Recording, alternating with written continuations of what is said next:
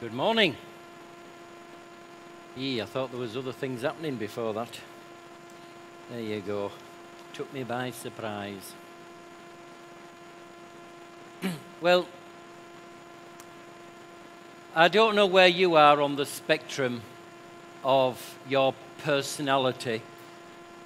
Some people are just really they're fun-loving, happy people, aren't they? Obviously nobody in here today, I can. But if you're like me, it's it's more what's missing rather than what's there. You tend to. So in other words, we have to learn some things in life.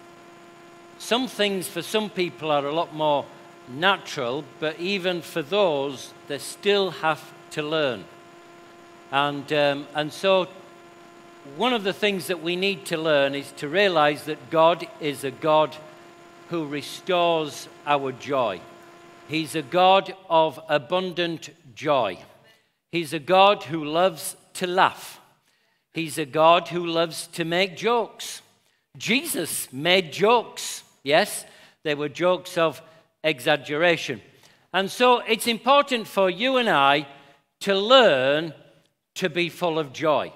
That does not mean to say, of course, that life is always roses or that life is easy. And as we go through today's teaching, hopefully you'll get a realization from the life of Paul that actually that even in the most horrendous of situations, you can alter your focus and become a person of joy. You can become something that's internal, that doesn't depend on the external things. But if you're anything like me, so often we focus on the externals, and that often determines our happiness in life, doesn't it?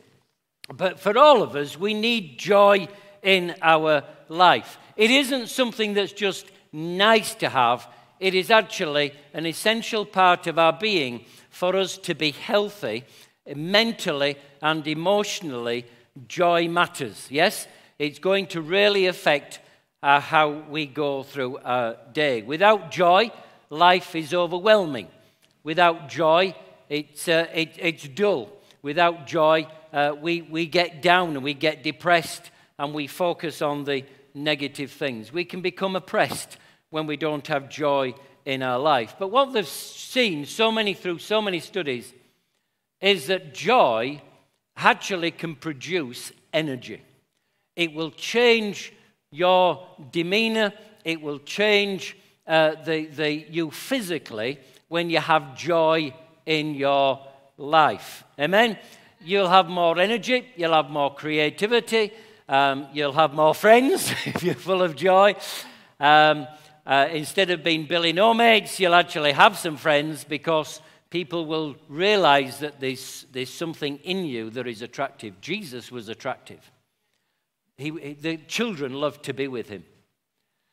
The thing is children don't like to be with people that are grumps, do they? And if you're anything like me, I don't want to be with people that are grumps, yes?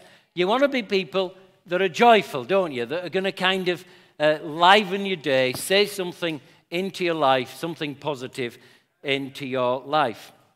And God is the God of exceeding joy. Psalm 43, in the Hebrew, it is El Simchath Galai, and it means, I am the God of exceeding joy. So God is a God of joy, and so therefore he wants us to be a people of joy. God is a God of overflowing, abundant joy in every aspect.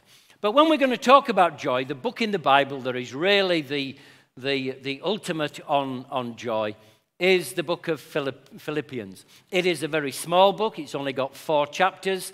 It's would seem in terms of the amount of content would seem rather insignificant in comparison to some of the other books of the Bible. But actually, its message is one of the most powerful messages in the whole Bible.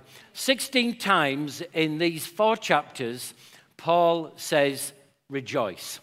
Rejoice always, enjoy life, Focus your life on God and you will have joy in your life. Now, the amazing thing about this book, the book is all about joy, is that Paul did not write this while he was on a Mediterranean cruise. Yes?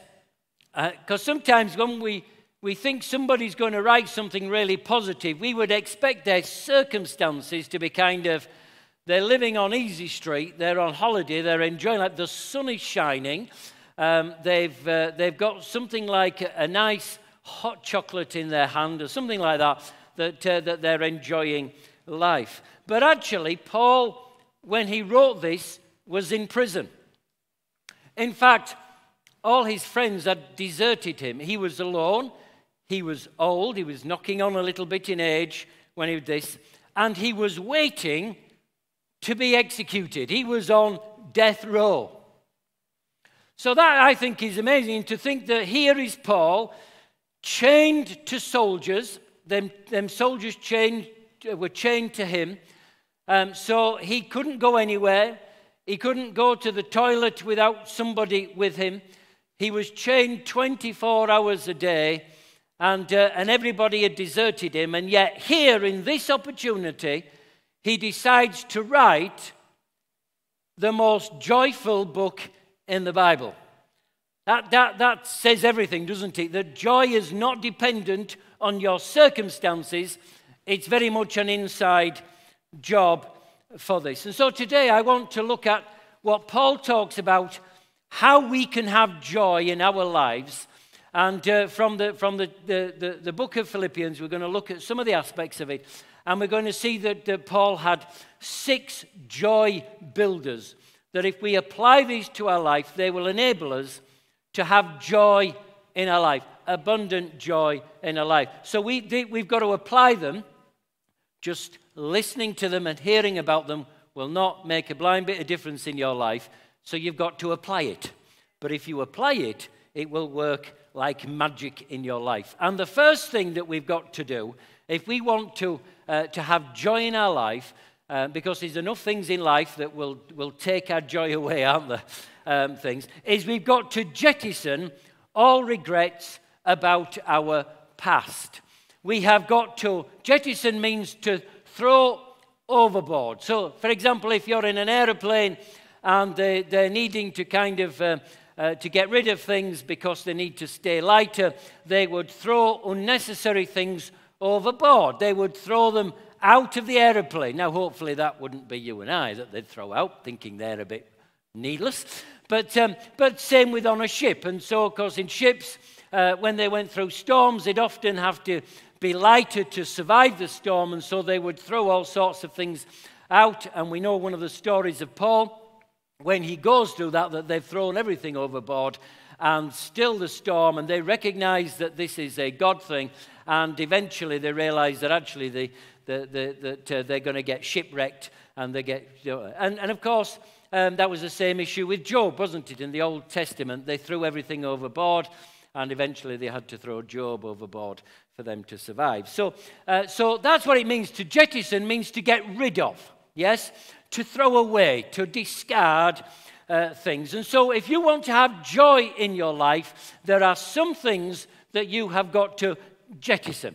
There are some things that you've got to get rid of, that you've got to eliminate from your life if you're able to do that. And so the thing that I'm saying today that Paul talks about is you have got to get rid of all your regrets about the past. And so this is so important for us to do that. Now, Sir Arthur Conan Doyle, who wrote the Sherlock Holmes series, decided to play a prank on some of his friends, some really well-known Englishmen. And so what he did is he sent them a note, and the note simply said, "All has been found out." That's all he said on the note. He sent it from him, signed it by his name. And within 24 hours, every single one of those, I think it was about 8 men, left the country. And he did it as a prank, because he wanted to see how they would respond. Now, I don't know about you, but I think for all of us, there are regrets in our life.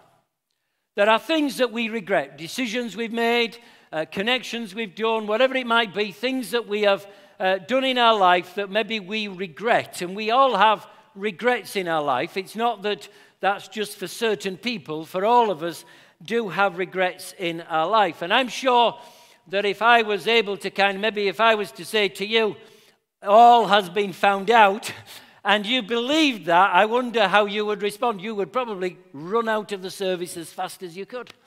Now, I hope you don't do that.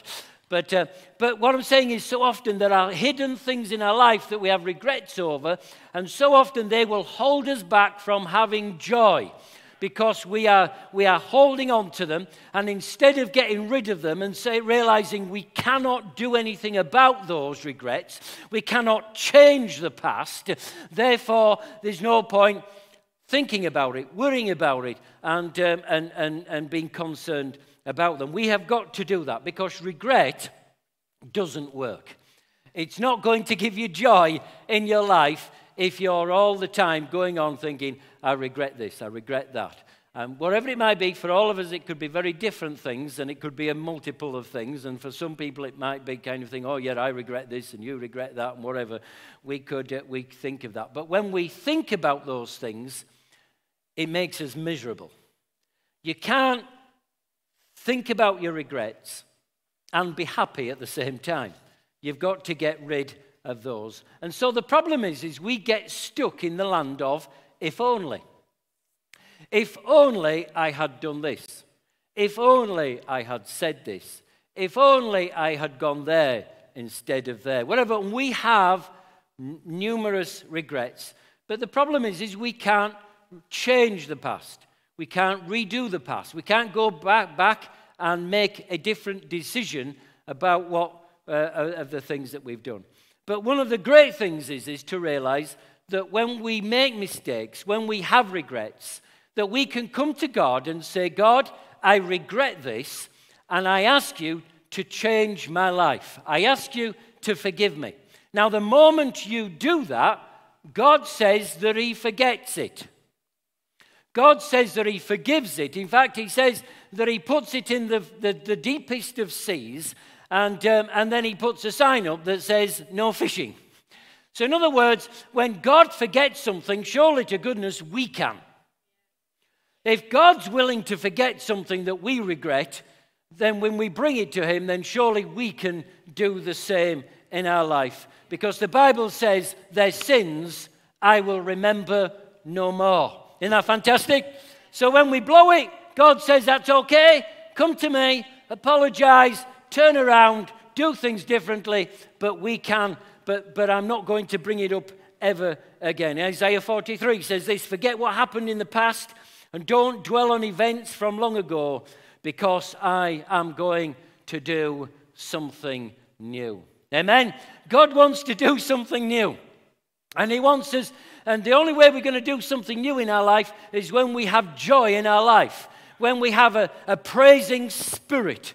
This morning at the prayer meeting, I was talking about that Nehemiah 8 and verse 10 talks about the joy of the Lord is your strength. In other words, our energy, our vibrancy comes from the joy of the Lord. When we're in his presence, he changes things. He changes what the past is, and he can change it and make something good out of that. That's what he is able to do. So the starting point for joy is that we jettison the past. Amen? The regrets that we have in the past, and we start to bring them to God and ask God to help us in the way that we are with them. Because sometimes, you make a decision and you regret the decision, but sometimes you've got to live every day with that decision.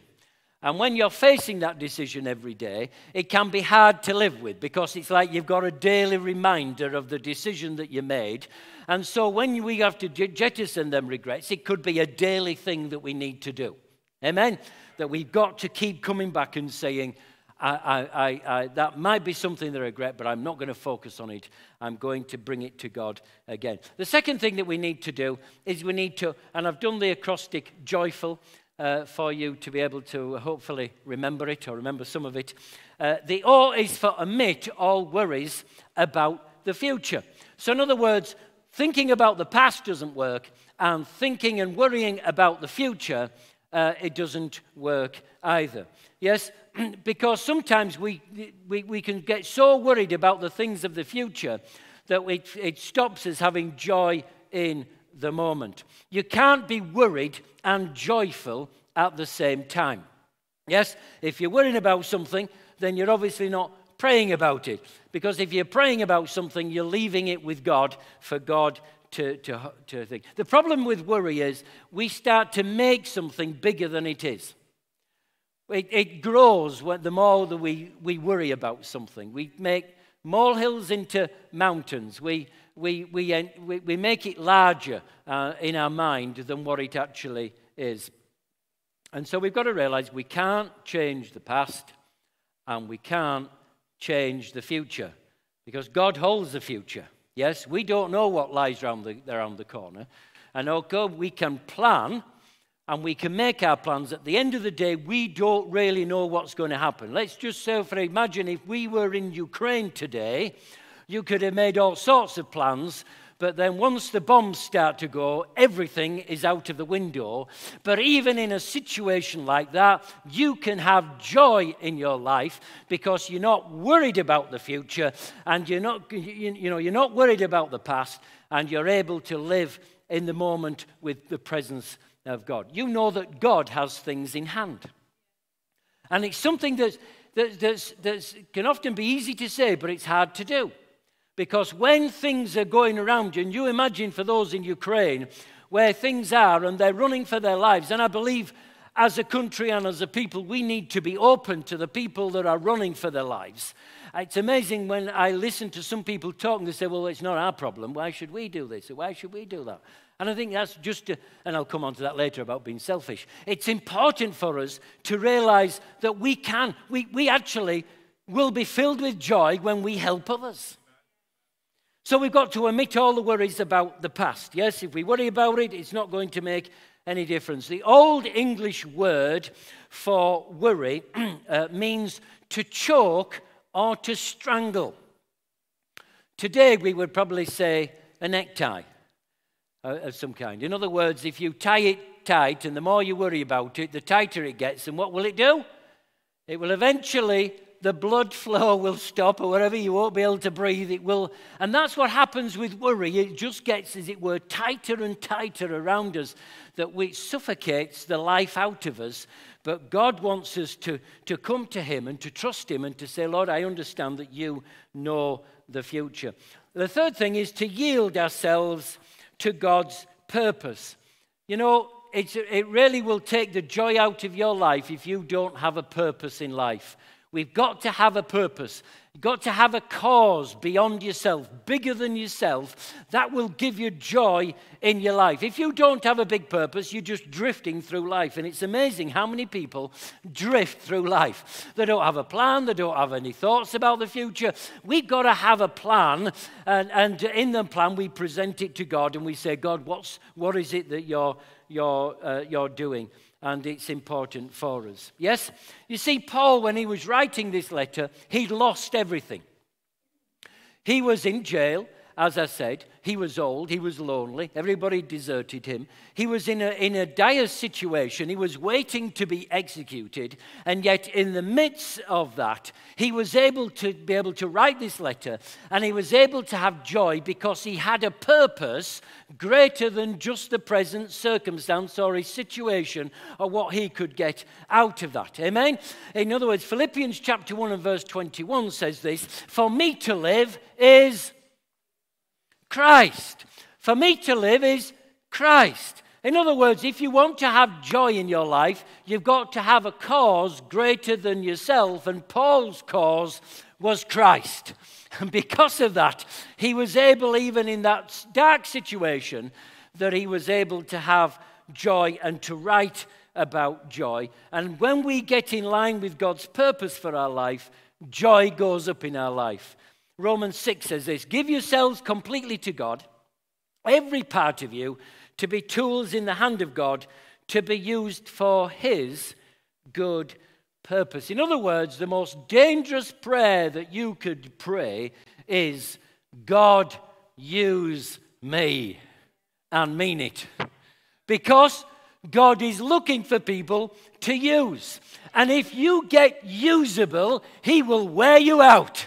And you will be filled with joy that even in the darkest of times, you will be able to be like Paul. The F stands for focus on what is good. We've got to focus on what is good. If we stop focusing on the negative, and we have a choice in life, we can either focus on the positive things or focus on the negative things. But it is something that we can do. We've got to realize that life is filled with ups and downs. It's filled with mountains and valleys. It is filled with good times and bad times. It is filled with critics and compliments. But it's a choice is whether we have joy in our life. It's a choice what we focus on. And so my hope is that you would make it a daily thing to focus on what is good.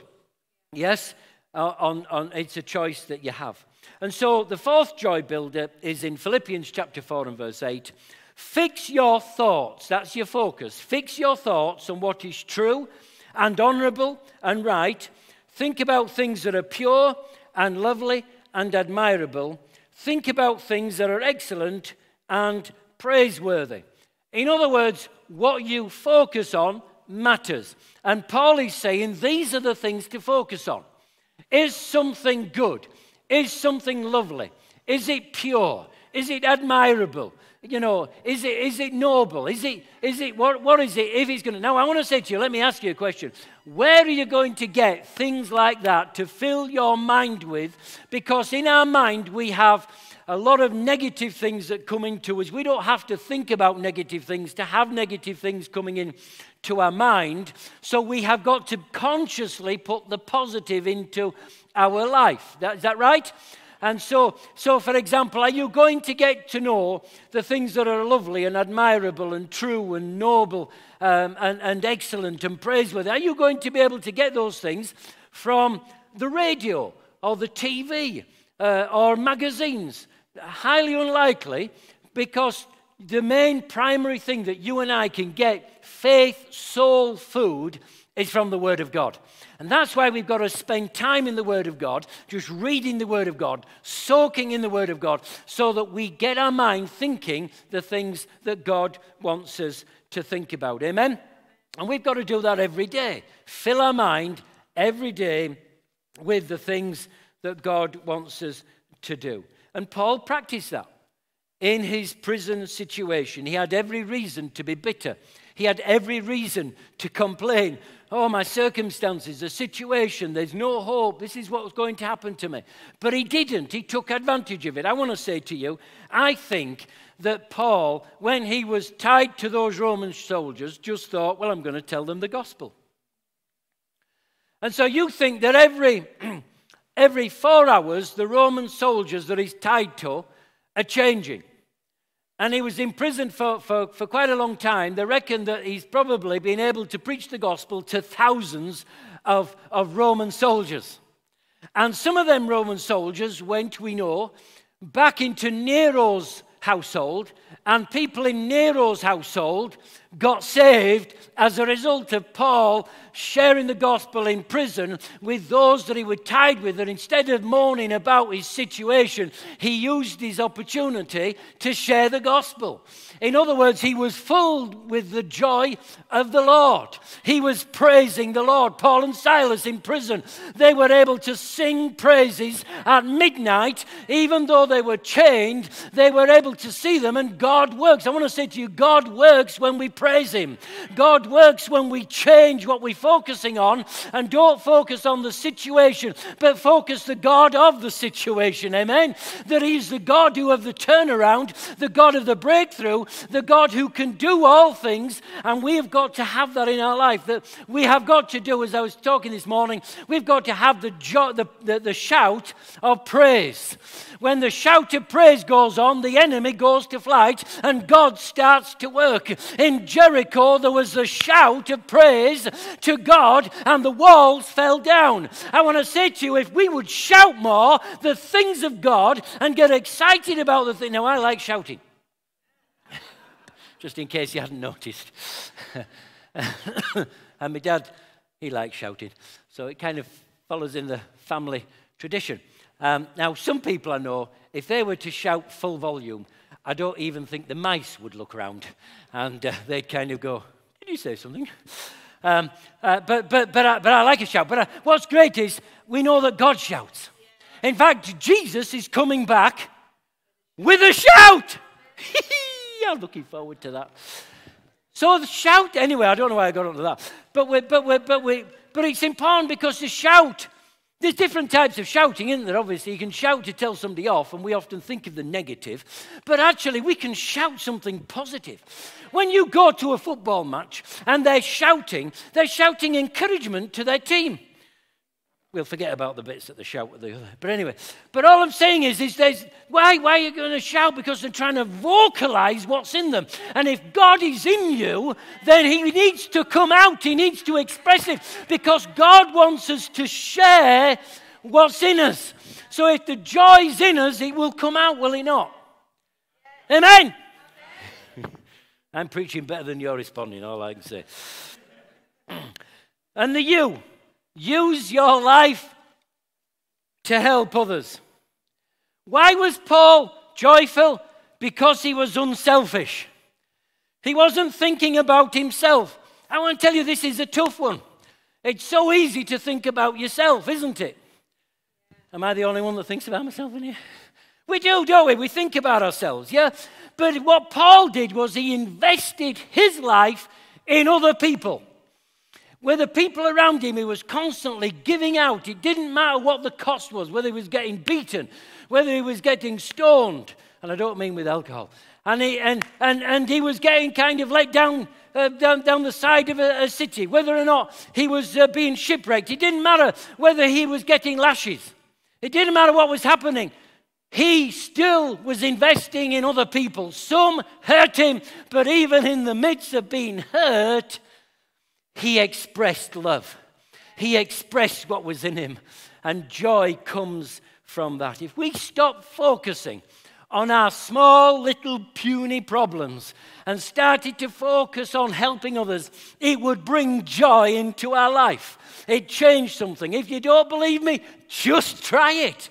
Just try helping other people and focusing on other people. It does something in you that's bigger than anything else. You can't be selfish and joyful at the same time. It comes from serving others. Philippians 4 says this, "Dear brothers and sisters, I love you and I long to see you, for you are my joy and the reward for my work." You see, there Paul was saying, you are my joy. The people that he had invested in. He wasn't looking at possessions. He wasn't looking at his accolades. He wasn't looking at his achievements. He wasn't looking at anything else. He was looking at the people that he had served and shared the gospel with, and they had responded, and he said, you are my joy. I think that's so important for us, isn't it? He had invested his life. Now, for most of us, I think, we have probably heard of the famous line in Shakespeare's play from Hamlet, which is, to be or not to be, yes? Well, actually, what the Prince of Denmark is talking about there is suicide. In other words, is it more painful to live or is it more painful to die? And he's got this dilemma because he's looking and thinking, whichever way I go, it's painful. Well, I want to say to you that Paul asked the same question, but he asked it from a different perspective. You see, Paul said about whether he lived or died, he goes from the opposite vantage point, perspective. And he's saying this, I don't know which is better, to stay here with you or to be with the Lord. In other words, Paul said, whether I live or whether I die, I win. If I win, I belong to Christ. And, if I live, I belong to Christ. If I die, I belong to Christ. Whatever happens to me, I win. And when you have that perspective, life changes completely, doesn't it? So let me ask you a question. What do you have to live for? What is your perspective? Do you have a purpose for living? Do you have a purpose for dying? What is your purpose in life? I believe is so important for us to ask. You see, Paul said, for me to live is... Make me ask you the question. You answer that yourself. And just say that. Whatever is for me to live is, and then whatever that blank is, what is it for you? Because if it's pleasure, if it's anything that's with accolades, achievements, all these kind of things, they're never going to be enough in life, because them things could easily be taken away from you. Yes? Where if you have something that has eternity at the very core of it, then you can, whatever is thrown at you, you have a purpose to live and to die for. And so that's what I do. So, the last one is learn to be content. This is the last joy bullet of the ones that Paul says. In other words, he says in verse 11, he says, I have learned to be content whatever the circumstance. Yeah, and as we've heard, if you read Paul's life, you realize that he went through some major things. In fact, 2 Corinthians chapter 11, we have a little bit of his biography, and I'll read it. He says this, I have worked much harder, been in prison more frequently, been flogged more severely, and been exposed to death again and again. 5 times I received 40 lashes minus 1. So you think of that, 39 times 5, whatever that is for you mathematicians. So you can imagine he had fair few wounds on his back, didn't he, yes? 3 times I was beaten with rods. Once I was stoned. 3 times I was shipwrecked. I spent a night and a day in the open sea. I've been in constant danger. I've labored and toiled. I've often gone without sleep. I've known hunger and thirst. I've often gone without food. I've even been cold and gone without clothing. Besides everything else, I've faced the daily pressure of my concern for all the churches. In spite of all this, no matter what happens, rejoice. In all situations, rejoice in the Lord. Always rejoice. In other words, Paul says, I've learned to be content. But whatever the circumstances, whatever the situations, he learned to be content. Joy is a decision that you and I make. And my prayer is that you will make the right decisions and decide what you're going to focus on, jettison all the regrets, omit all the worries about the future. You're going to start to think about how you can live for the purpose greater than you, for the purposes of God, and asking God, say, God, use me, and look for where God is working, and say, Lord, I want to give my life to help other people. If you will do that, it will change you. The problem is we live with a when and then thinking. When this happens, then I'll be happy. When I get married, then I'll be happy. When I get a job, then I'll be happy. When I leave school, then I'll be happy. When I get my degree, then I'll be happy. Whatever it might be, the problem is we get that and we're still not happy, because then we want the next thing, don't we?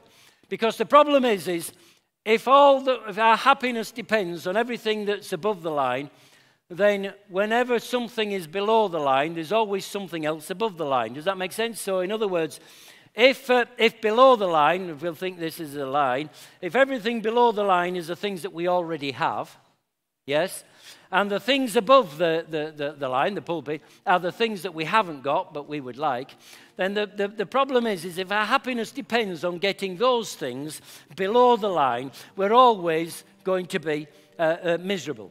Because, so I'll give you an example. Say, for example, you buy a nice brand new TV. And this brand new TV has the latest. It's got Bluetooth and it's got HDMI and it's thing, you know, like the new Sky thing that's out. It's got the Sky box is integral to it.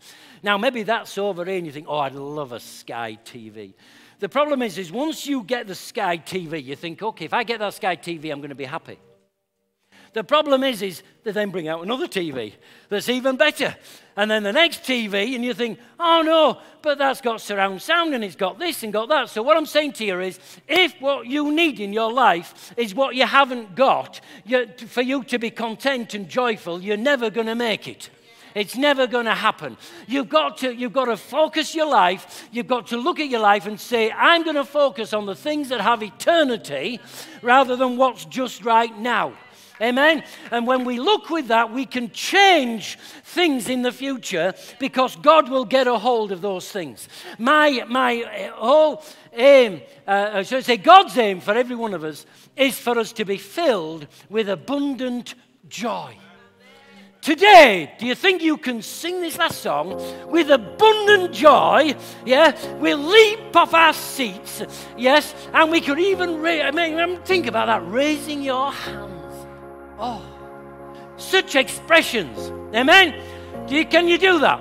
Let's sing, let's praise Him, let's shout of joy and praise to God because of who He is, because He can make everything new. Amen.